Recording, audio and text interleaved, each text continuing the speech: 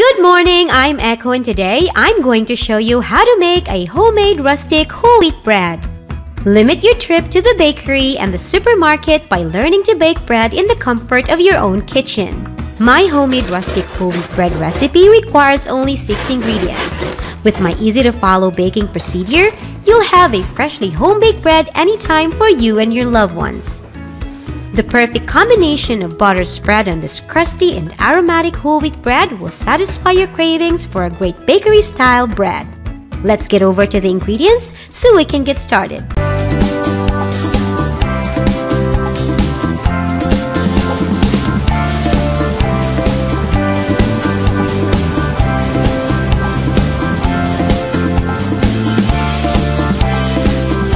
Good morning, I'm Echo and welcome to Echo's Kitchen.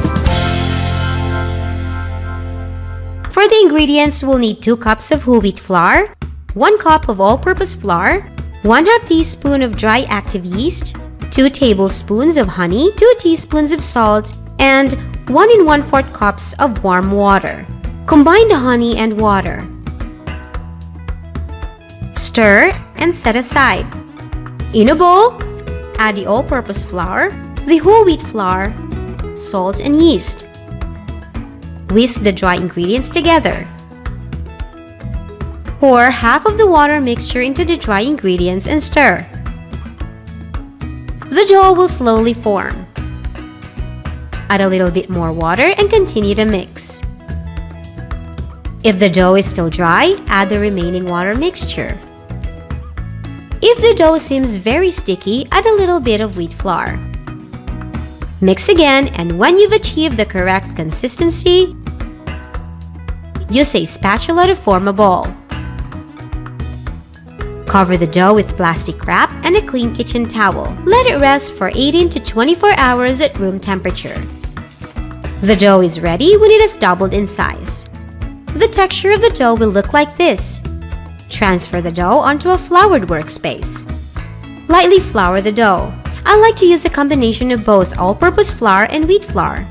Begin to knead and knock the air out of the dough. Be sure to flour your hands to stop the dough from sticking to your fingers. After kneading for about 5 minutes, form the dough into a ball. Prepare a clean bowl and place a clean kitchen towel onto it. Flour generously and then transfer the dough onto it. Lightly flour the top surface of the dough. Cover the dough and let it proof for 1 hour. Once the dough has doubled in size, carefully transfer it in a floured baking tray. I like to proof my dough using this method because the bowl helps form the dough into a perfect round shape and the kitchen towel adds a rough texture to the dough. Use a sharp knife and score the top of the dough. Before baking, place an oven-proof pot in the lowest level of the oven. Preheat the oven at 200 degrees Celsius.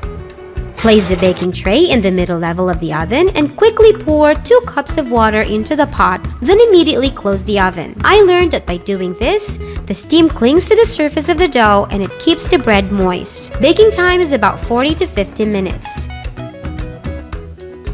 Once the bread has formed a crisp golden crust, the bread is ready.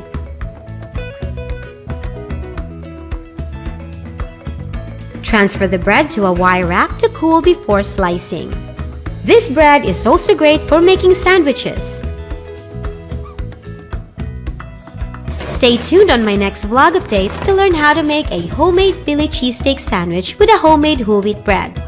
You can store this rustic bread in an airtight container for up to 3 days. You can also make a bunch because this bread freezes very well. Grab your spreadable butter and as always, enjoy! Thank you for watching. Please like and share this video. I will post more cooking vlogs every week, so I hope you will share my Facebook page to your friends and please consider to subscribe to my YouTube channel as well. Thank you for your support and I'll see you guys soon. Bye!